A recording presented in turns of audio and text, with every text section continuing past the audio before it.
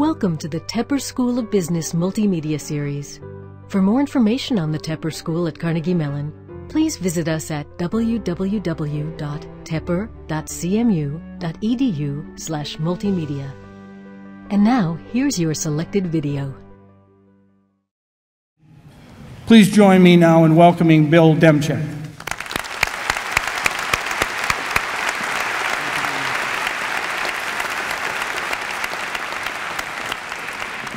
Thank you, Dean Damon. And let me also offer my congratulations to all the graduates and their friends and family who are in attendance today. I am thrilled to be here this afternoon, just given the wonderful partnership that PNC has had and will continue to grow with the Tepper School and Carnegie Mellon. It also has the added benefit of being one of the few speeches you can actually give where you're graded almost exclusively on the brevity of your comments.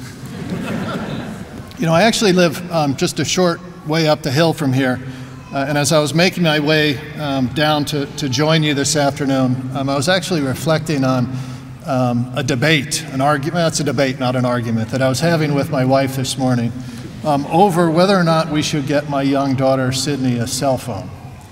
And I'll tell you, my wife and I actually rarely argue, but we frequently debate, and in many ways, we're polar opposites on everything. We're different religions, we have different political affiliations, we listen to different music. She's really, really, really smart, and at least according to my teenage boys, me not so much. But as I thought about, this debate we had this morning as I was coming down here, I realized that, I held my own. I did pretty well on this. I had an informed view. I didn't just raise my voice to louder and louder levels under some assumption that would carry the day. And I wasn't simply saying that, well, come on, all of Sydney's friends have a cell phone, she should get one too. I actually was expressing an informed opinion, and it was my own opinion. And as I thought about that, I realized that I kind of owed that to my wife. Through the years, she's helped to teach me how to think for myself, how to be self-critical, to know facts, to express what I believe in, and to balance my own goals with the needs of society and the greater good. And most importantly, she's reinforced in me my lifelong habit of always asking why. And I'd like to spend my short time with you this afternoon kind of talking about this. You're graduating into a world that is much, much more complex and rapidly changing than the world was when I graduated. And we haven't left it in terribly great shape for you either. We've got incredible challenges in the economy and wealth distribution, healthcare, government deficits, entitlements, energy policy, environmental issues, geopolitical conflict. Unfortunately, I could kind of go on and on and on of the issues that we're faced with as a society today. We also live in a world where what is legal, what is ethical, and what is right are not always the same, with societal norms actually skewing towards what is legal as the binding constraint, and with the government trying to mandate ethics by law. You're graduating into a world where news and information flies at you with the speed of light. Information, facts are gathered in sound bites from an infinite number of sources, a variety of mediums. Opinions are repeated as facts. And Walter Cronkite is no longer around on the 6 o'clock news to tell us what's actually going on in the world. Now, we all know the value of informed opinions. That's a pretty simple statement. Yet we're so pressed for time in our lives today that in spite of all the information we consume through all of the different sources available to us, we're increasingly likely to form opinions without all of the facts and based on information provided by outlets whose profit model is basically driven by their ability to polarize us in order to create a stable and reliable audience. Now, why is this relevant? Why do I want to talk about this? Well, you heard Dean Damon said it, you're about to embark on your careers, and you're going to succeed or fail based on the firm that you choose, what industry is it in, what kind of culture does it have, hard work, who you get as a boss, whether or not you're lucky, luck matters. And at least in my case, never losing the child's wonder of always asking and understanding why. If you go to work for a large firm, you're going to enter an environment where there's going to be enormous pressure to conform. Early on in your career, success tends to be measured by excelling in a process that's predefined for you. We do things the way people around us do things. We strive for consensus. We enter into a stupor of groupthink, and we celebrate the success of the team. And all the while, we quietly forget to form our own opinions. We forget to ask why. There's been a lot written about the root causes of the financial crisis. You know, it's a housing bubble created by ill-advised federal policies in support of home ownership. It's out-of-control financial innovation. It's unethical, conflicted, and sometimes illegal behavior on the part of financial firms, banks, brokers, mortgage brokers, rating agencies, and consumers themselves. But what's not written about are the people who were complicit in the problems because they just went along. The salespeople who sold what they were told to sell, who dealt with customers the way they were taught to deal with customers, the managers all up and down the food chain in the companies who read the glowing profit reports without ever understanding how or why the profits came to be, the consumers who bought larger homes than they could ever possibly afford simply because their friends were doing the same. You know, Chuck Prince, the former chairman of Citigroup, is going to forever be famous and haunted by his comment that when the music is playing, you have to get up and dance, and we are still dancing. Well, he was still dancing while Rome was burning. And would he really have been dancing had he taken the time to learn and understand what the term super senior meant, and exactly how much of this thing called super senior did he in fact own? I'll always remember, and you guys will probably remember, Fabulous Fab, the mortgage salesman from Goldman Sachs, as he was testifying in front of Congress about some subprime mortgage securitization he had sold. And I'm absolutely convinced that he completely believed that he had done nothing wrong. He simply did what he was taught to do. He played the game the way he was taught to play it. Yet as it played out in public, as we watched this happen, it was clear to everyone else that the sale of the security was at least ethically wrong, if not illegal. You know, think about it. He sold a leveraged subprime investment whose underlying securities were purposefully selected as the worst of the worst, and he didn't think that was relevant information to tell his client. Now, how would he feel if he went in and he bought a used car and that car was made up of parts from all the broken cars that had gone in there to be serviced before, and nobody bothered to tell him? How did he operate in a state that didn't cause him to think through the long-term implications of what he was doing day to day? All of these individuals are individuals who forgot to ask why. They trusted the system they were brought up in, they conformed, they were complacent, and they were out to maximize their personal marginal utility curve without any constraint placed on that based on the impact on society. Now, I'm sure, and Dean Damon assures me that there are ethics classes at Carnegie Mellon, and I'm glad to hear that. And I'm sure you all studied in that class. The problem with these classes, my experience, is they tend to expose you to visible issues where you need to make a choice. And my experience is actually that many, if not most, ethical breaches that occur happen without the individual ever realizing that they were in fact making a choice. They're so busy with their job that they don't step back from the day-to-day to try to understand the impact of their actions on all parties involved.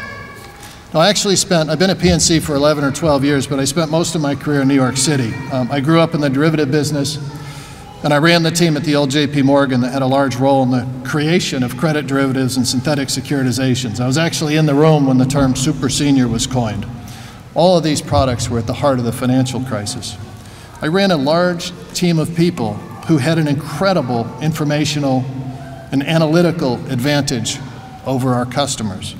We had weapons of mass destruction, or we had the ability to power the world, depending on our actions. Now, I was also lucky enough to grow up in a firm where the client was king. We were taught to do first-class business in a first-class way. I grew up in a culture that celebrated doing the right thing irrespective of the cost. I'll tell you a story. In the early 90s, I took a trip out to the West Coast to see a gentleman named Bob Citrone, and Bob was the treasurer of Orange County, California. And he ran an investment fund that had been earning an impossibly high rate of return given the mandate of what the fund was supposed to do. And I had heard that he was an active derivative user with many of our competitors, so I thought I ought to go out there and see him. And I would tell you, Bob was a lovely man. He drove this beat-up old Chrysler that we went to lunch in. He wore a bolero tie, and he sat in this little office with a glass door that said treasurer and tax collector on it. And he was a humble, nice gentleman. And as he took me through his portfolio that afternoon, it became immediately apparent to me that he had employed massive interest rate leverage and cross-currency risk to achieve the returns that he was achieving. And he had absolutely no idea that he'd done this. And I tried to explain to him, take him through what could happen if things changed and how he could lose money.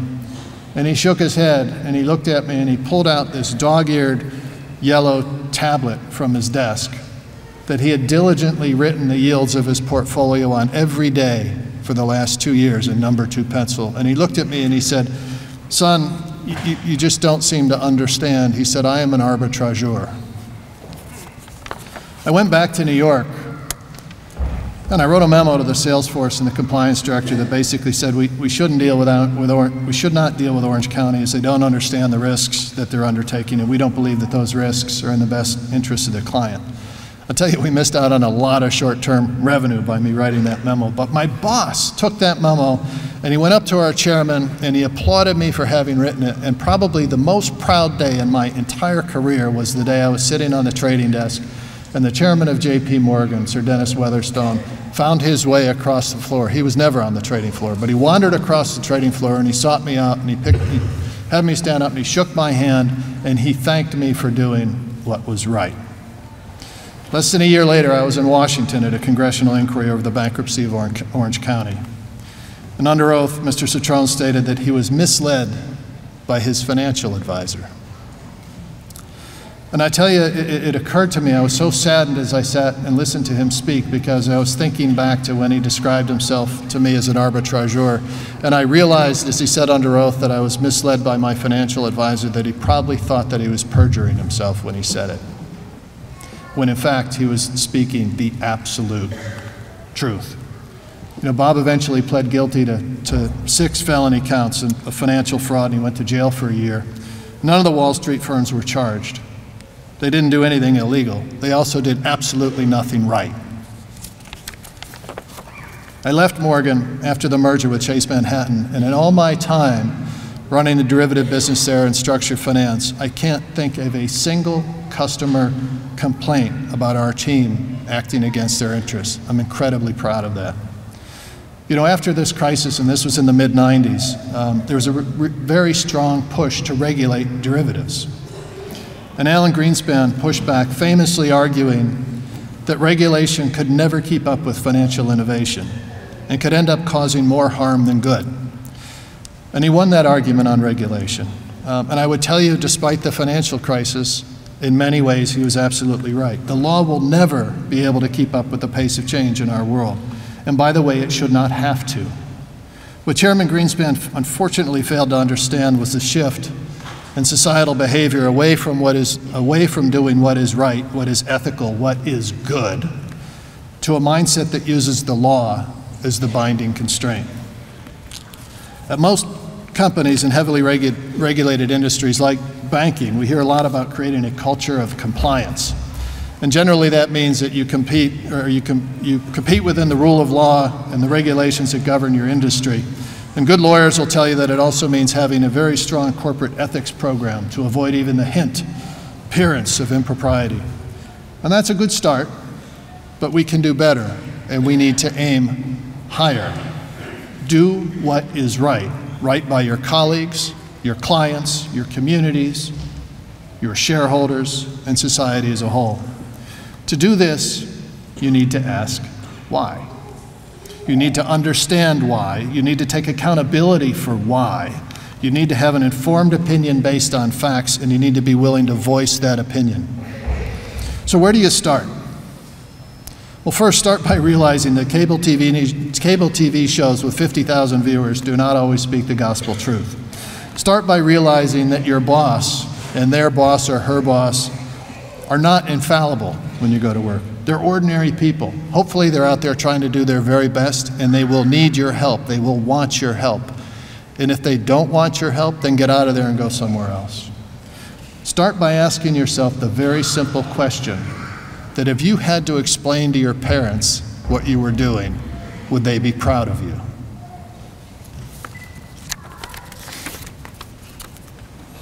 And by the way, always asking why doesn't just help manage the bad things. It creates good things, right? It drives innovation, it causes changes for the better, and it will absolutely accelerate your careers. You know, I'm part of a generation that sometimes failed to heed that advice. And so my wish for you as you step out into the world is that you will aim for that higher standard, that you'll chase your dreams with intense energy, you'll drink in information to mold informed opinions, and that you'll stand boldly for what is right, even above what is legal, and that you'll do better than we have. Congratulations again, and thank you.